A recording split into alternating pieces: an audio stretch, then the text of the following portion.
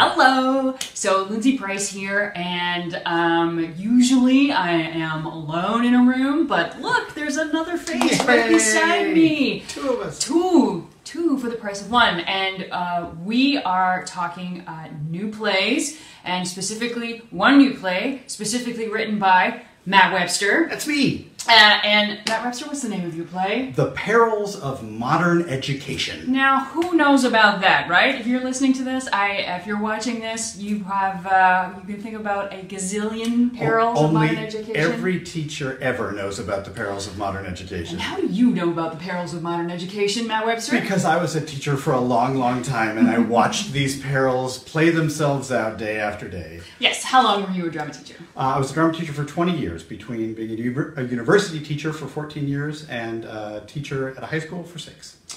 And so not only were you in the classroom, but then you also have this this side job of playwriting. I do. And when did you decide? Because you worked on Perils with your students, right? Yes, yes. I had written pieces over the years that worked well with students, and I thought I could put a show together with my students. And when I decided that I wanted to create a show out of some of the pieces that I'd made, I took some pieces that were existing, I wrote some new pieces and worked with my students on some of those pieces, and assembled this piece, and we presented it and performed it and got good feedback from it.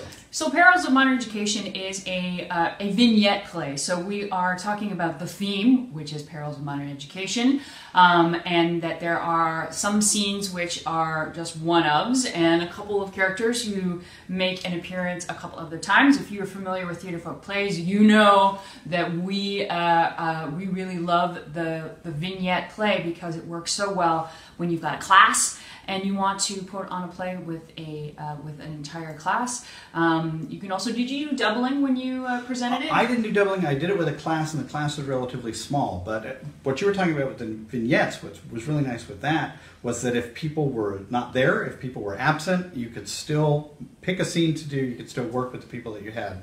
And it's a really easy way to put a show together. So one of the I think the hallmark scenes in this play is a drama class, and they've just received the standards of performance for this class, and that the students have to perform to a certain standard, or else the teacher gets in trouble, which seems bizarre, but I'm guessing that comes from real life, Mr. Webster. From very much real life. I sat on committees at the local and state level where they were trying to develop standardized tests for theater, if you can imagine. And the conversations they had and the conversations that I had with the other people who were trying to put this together, of how you take something that is inherently subjective and try to make it objective, and you lose everything that makes theater theater. And I thought, how funny would it be, how absurd would it be to show what it would look like to have a standardized test in theater. And that's what that scene is. And so you've got things like, it's the Romeo and Juliet scene, and so we have to have, it's the balcony scene, so the balcony has to be a certain height. Must be a certain height, must have certain railings, must have planks that are this wide and staircases that are this deep. It has to be painted this color. And then on top of that, the performers only get so many steps per line because everything has to be standardized. They have to say things in certain ways. All of it is laid out in structure, in a rubric that they have to follow of what this scene looks like. And it just devolves with each new step that's added of what they need to do standard.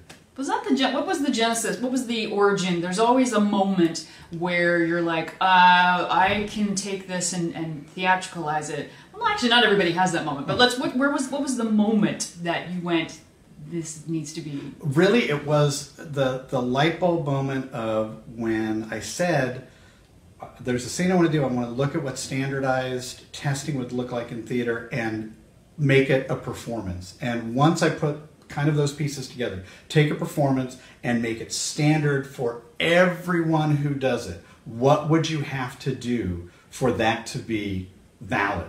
And then just took it to an extreme, as all good comedy does. You take it to the extreme of you take away any possibility of flexibility, you make it even more bizarre as it goes, and as it started rolling, it came pretty easy. It came pretty easy as I was writing it down. How long did it take you to write the play? To actually put the pieces together took me about 6 months. But as I said at the beginning of our little conversation, some of these pieces I've been working on for years. In fact, one of the pieces, believe it or not, goes back to the 80s. And what's interesting is that the subject matter in that piece is still valid today. And that's the lunch lady scene. Well, see, lunch lady scene. Spoiler, oh, no, not spoiler, teaser. It's a teaser alert. You want to know what Matt is talking about that comes from the 80s, you need to get your own copy of The Perils of Modern Education, of which there is a link, I'm going to say, here or here or here. It's going to be a surprise. Okay, so what was it like giving your work to, because this is something that happens quite a bit. We hear from teachers all the time who they write for a specific class or for their specific students. And what's it like to sort of hand your stuff over to a class and get their response? Or there's always going to be a difference between what it sounds like in your head and what it looks like up on stage. And that's part of the fun. It's also interesting being a writer and director at that point, because you've been wearing your writer hat and you're brilliant in your writer hat. It all sounds fantastic. And then you put it on the stage and go, who wrote this? This is awful. Your director hat goes on, it's like, fire that person, they're terrible. But you have the ability to conference with yourself and change things around, adjust the writing. And what's really nice about it is that you get to hear how things sound. You get to hear actual students, actual people performing these lines, and things that made sense in your head, things that sounded good in your head. Sometimes you get on stage and go, no, that doesn't make sense. It made sense to me, but now that I hear it out in space, something's got to be changed. And going back and changing it is a whole lot easier when you're working with those students and can say, well, what sounds good to you? What would be a more natural thing to say? What do you feel like you should be saying at this point?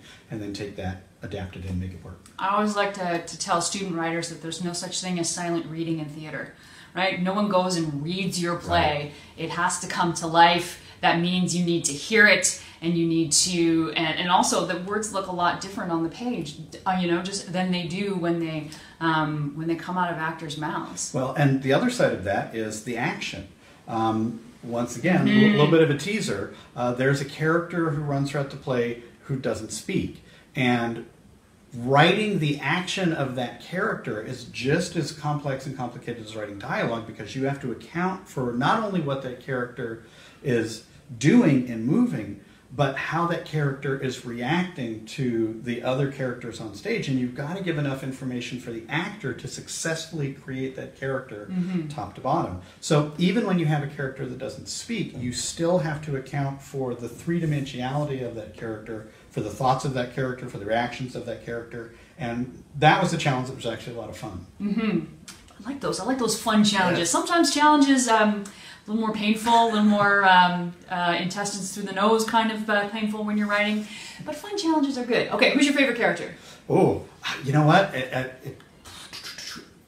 Probably Emma, who is a character that kind of threads through the entire show. She's a girl who has a bit of a caffeine problem, shall we say, a little bit. And over the course of the play, we see her popping in and out of different scenes, and we watch her progression through horrible caffeine withdrawals throughout the day. And she interacts with the student who doesn't have lines, and to me, the pair of them are hysterical. But I like Emma a lot because I would love to play her. I wrote her with amazing highs and lows. She will be a plum character, a plum role for an actor to play, because it will give that actor the possibility to literally go from maniacal happiness and joy to fetal position, curled up crying on the floor, and some of that is in the course of half a page. High, low. And then high again. High and then low. It's a fun character. Okay, so as we wrap up here, what piece of advice would you give to a teacher who has got your play, The Perils of Modern Education, in their hands, and they're going to put it up with their students? Look for the truth, because the truth is there. Truth in comedy is what makes comedy fun. even though it's absurd and it's a little over the top at times, the truth exists in those characters, the truth exists in those situations, and playing the truth will just bring that absurdity out and make it even more fun for both the performers and the audience. Mm-hmm. Play it truthfully and have fun with it. I think that is that's a great piece of advice for any comedy. It's not play the funny, Right. It's play the truth. Play the truth. And we know, all of you who are watching this out there, you know the truth of the perils of modern education. I know you know it. And thank you so much, Matt. Thank you very much. All right, guys. Bye.